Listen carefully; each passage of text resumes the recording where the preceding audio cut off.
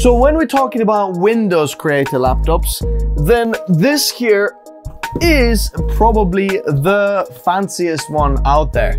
This is the ASUS ProArt Studiobook 16, and this is the latest 2023 model. Let's take a look.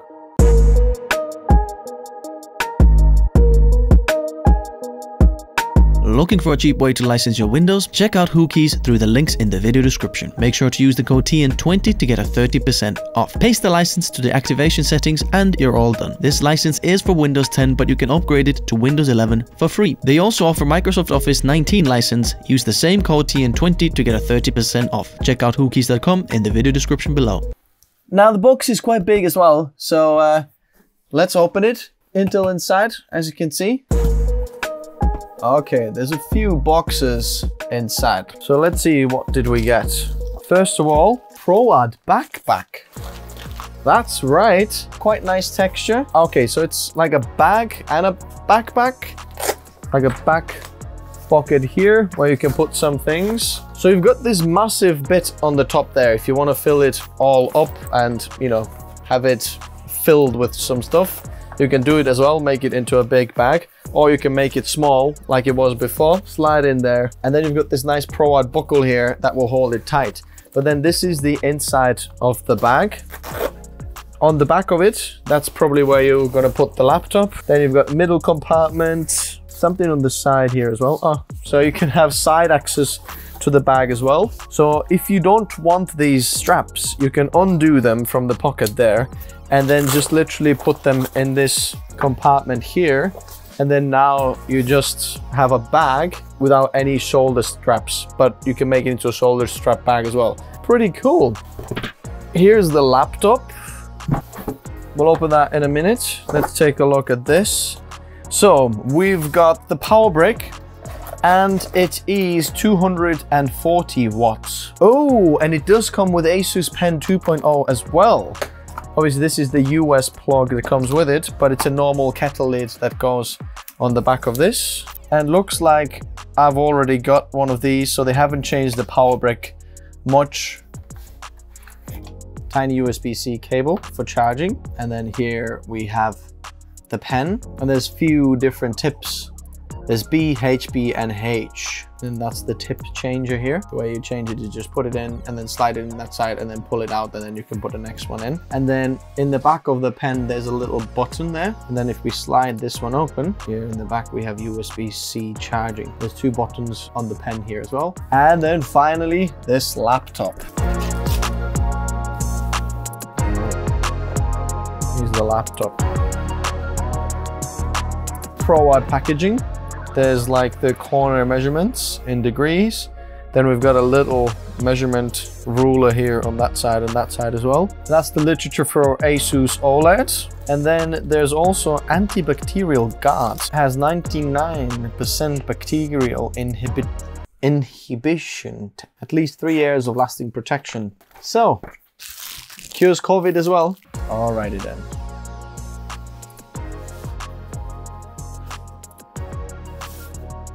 Here it is. Actually, this is nice and soft. I might get my fingerprints out with this. Interestingly, there's a bit of an overlap that goes over the back of the screen, so it extends slightly over, as you can see here. Let's open this up. That's amazing. ProArt Studiobook in gold over there. We've got an actual dial. Now, this is a physical dial now on here. And then the trackpad here. There is a little bit of a numpad on this side as well. Harman and Kardon sound inside.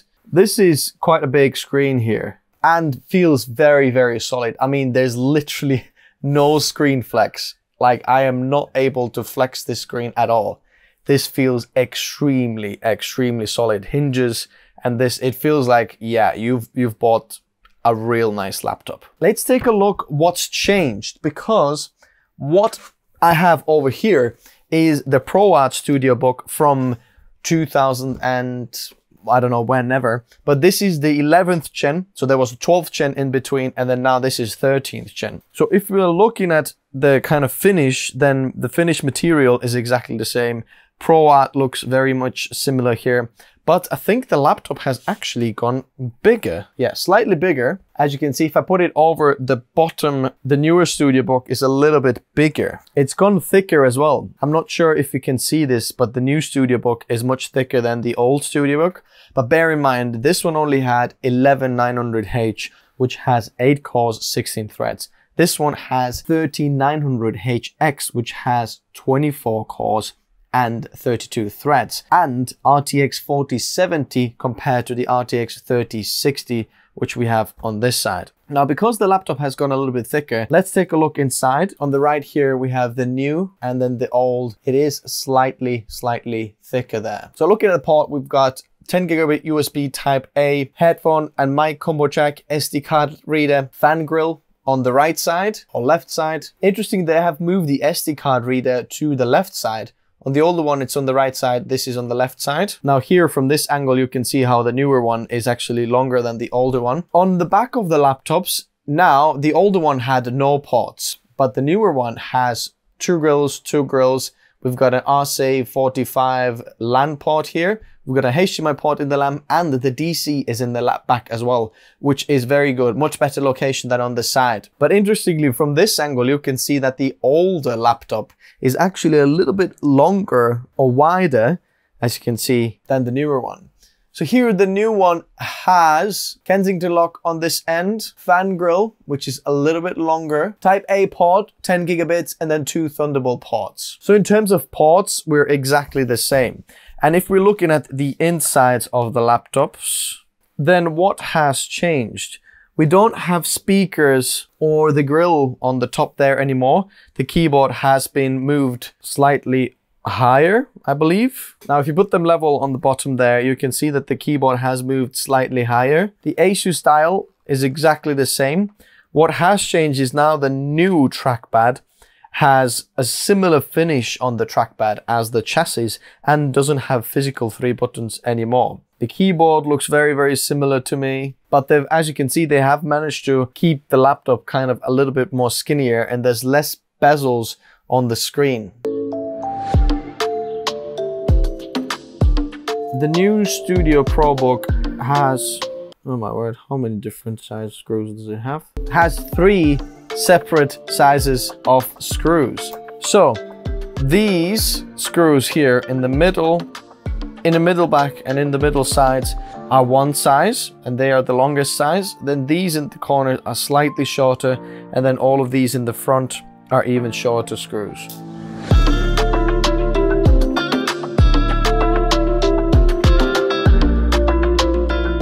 Okay, we have the old and the new, and looks like the new has a bit more air pass through than the older one. As you can see, older one has a little bit less than the newer one. So when we're looking at the layout, the older one had 6 heat pipes, but the middle one here is like 2 short ones, where here we have one massive one in the middle in here, as you can see. Altogether, there's 1, 2, 3, 4, 5 altogether. Here we have the chipset. We have 2 fans. Now, they could have extended the radiator a bit more, but look at the fin density on the older one versus the newer one. The newer one is much more dense than the older one. Looks like the fans could be the same fans, but don't quote me on that. They are coming in and blowing out from there. Is that a vapor chamber? Both of the laptops actually have SODIMM slots. The old one is DDR4, the new one is DDR5, but I think mine is a 32 gigabyte model, which means that I believe this should be a 32 gig DIMM here. It's got a little bit of a heatsink over it. I guess we'll turn the laptop on and then we'll see in there. But add a secondary DIMM slot there and then you get double the performance. Obviously, right now you only have kind of single channel performance because there is only 1 slot occupied. It would be ideal to have secondary there as well. You'll get more performance. But the good news is they're not occupying both of them, but you can easily upgrade it very, very cheap. There is 2 M.2 slots in here. One on this side. Let's take a look what M.2 is this over there. This is a Micron one, Samsung one. Yeah, it's a Samsung one. So a 980 Pro, most likely. I doubt this is going to be 990 Pro. This is a 1 gigabyte model there and a little thermal pad on. But interestingly, they haven't cut the thermal pad for the whole section. There's another chip in here that hasn't got any thermal pads on. and then there's another M.2 slot that you can add in there. Both of the batteries are 90-watt batteries. Looks like the batteries are exactly the same, so they've saved on production costs in making a new one. The speakers are on a slightly different angle on the new one. There and there is a speaker. Here we see the ASUS dial, which looks to be exactly the same as well. Now, interestingly, as I'm screwing this back there, pretty soon you might be able to upgrade this new Studiobook to 96 gigabytes if you wanted to, if you need a bit more RAM than this, which is a lot more than you can get on a MacBook. Since we do have DDR5 that can be up to 48 gigabytes per DIMM. Now, DDR5 can go up to 64 gigabytes per DIMM as well, but that's not out yet.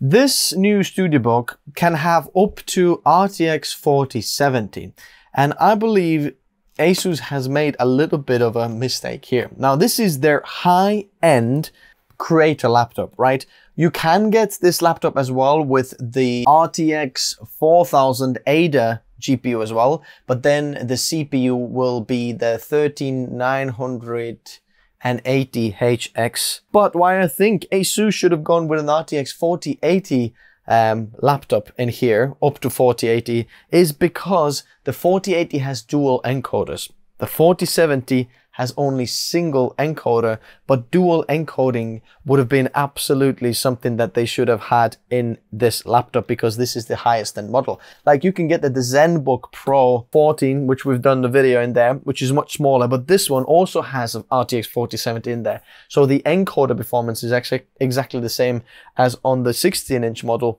Let's turn the laptop on. Now, because this is not the 13900 HX, but 13980 HX, that means that this boosts up to 5.6 gigahertz than 5.4. You get a little bit more extra there, and if you're photo video editing for creators, the single core performance at that is very, very important. Actually, the fans work that they pull the air underneath and exhaust it from both sides, back and front. Okay, one of the things that I can see ASUS advertise on the website about this laptop is that it's got 180-degree flat hinge design, which means that this hinge should be going 180 degrees. So if I'm going to take the laptop here, if I'm going to start to push this down, it does go down, but this is not 180 degrees, as you can see. This is definitely not flat. If I'm laying it maybe from the top, can you see? It should be straight, but there are some very interesting good designs as well. Now, once you have the ASUS Pen, I've literally just turned it on. This just works, okay? You just turn it on and then you can already use it here, as you can see. But the interesting thing is, can you see me use this? Now, this trackpad is 16:10 aspect ratio, which is the same as the screen. Both the screen and the touchpad, they're both, you know, touchscreen. I can use the pen or my fingers to actually use this. But because the trackpad and the screen are exactly the same aspect ratio, it works one-on-one what happens on the screen. So if I go to that corner and then all the way to that corner, it will reflect it on the screen there. And the interesting thing is you don't have to slide your pen on the trackpad to actually hover around. You can just go in the corner there, and you know that this is going to be the X there. I can go in there. Look, I'm not on it, and I'll just click down there. Doesn't matter where the cursor is. Look, I can make the cursor go in there. But then now I go on the bottom, and then boom. I didn't even slide the cursor, because if you go it with your finger, you'll have to take hold of this cursor and then pull it where you want to click. But now with the pen, obviously you just go, okay, I'm here. Click. That makes sense, which is pretty cool. And if you're doing some kind of drawing or Photoshop, you know, maybe making the edges right, so painting something out, then you can use the touchscreen in here, which works exactly the same. Now, you could use the laptop like upside down like that to do some drawing on your Photoshop, but you'll have to manually adjust the screen to go upside down. Unfortunately, it doesn't automatically kind of rotate because of the gyroscope inside. So we do have 32 gigs of memory already installed. Interestingly, for some reason, the laptop here says 1 out of 4 slots occupied, even though there's 2 slots, DIMM slots in there. The speed is 5200 mega transfers, not 48. So now with the 13th gen, you actually get faster RAM speed as well, which is new actually. And look at that, there's studio drivers installed, not game-ready drivers. It says that there is a new studio driver installed, available with the GeForce experience. Now, GeForce experience is a kind of a love and hate relationship. Because I know how to update the drivers, I don't like to have it running in the background. It just takes extra resources. But for someone who just wants things to work and keep them updated, it's nice to have already installed and tell you, look, there's a new driver, update this and update that. Now, when you buy secondary SODIMM 32 gigs of memory, you can just put it in there and then boom, you got 64 gigabytes and you're not wasting any of the already included or installed RAM. The trackpad feels very, very, very, very nice.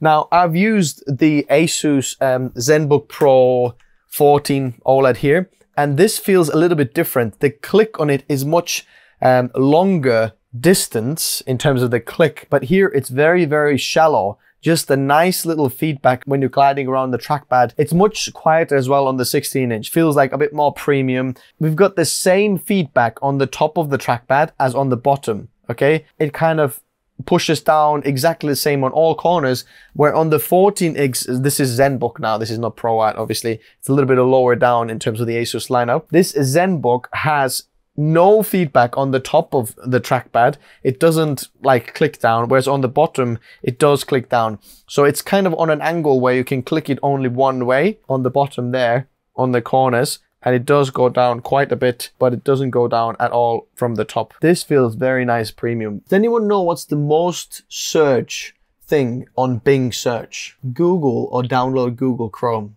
Is that funny? Okay, I've got Cinebench installed and hardware info 64 as well. I just want to see the 24 cores and 32 threads on the laptop going.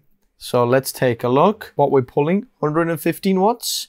158 watts pulled right now. Thermal throttling now, but it was waiting for it to thermal throttle. It didn't kick the fans up there. Now goes down to 143 watts. Okay, what type of score did we get? 29,000 points in multi-core. That is more than the desktop 12900K on a laptop. That's absolutely ridiculous. And it pulls less wattage as well. That's crazy, crazy high score. Okay, let me do it one more time. I just want to see this actually work. 160 watts, 155 watts. Look, it's not thermal throttling. It waits for the CPU to hit that 90 degrees, thermal throttles it, and then puts the fans in, which means it favors quietness over the performance. But still, the core temperature is only 88 degrees. Now, once the fans kick in, it does go down. Almost 30,000 points. 29,000 points. That right there is higher than the 13700 desktop CPU. Desktop CPU that pulls 240 watts. That's absolutely ridiculous performance on a laptop. Can you believe that you can get this on a laptop? Okay, in comparison, the Mac Studio M1 Ultra, right? That's a 20 core CPU, right? Gets only 24,000 points. So this is 20% better than the Mac Studio M1 Ultra on a laptop.